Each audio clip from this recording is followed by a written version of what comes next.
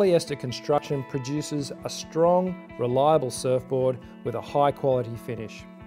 A polyurethane core is blown in a mould, and once the plywood stringer is added, it's then machine cut and individually custom shaped.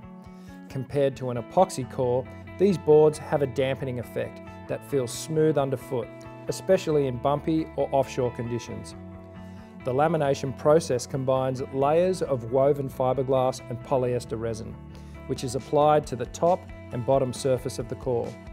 Once cured, this creates a board with a subtle flex pattern that is extremely versatile. This construction process has been used to manufacture surfboards for many years. Polyboards are affordable, feel predictable on a wave, and are very reliable in all surf conditions.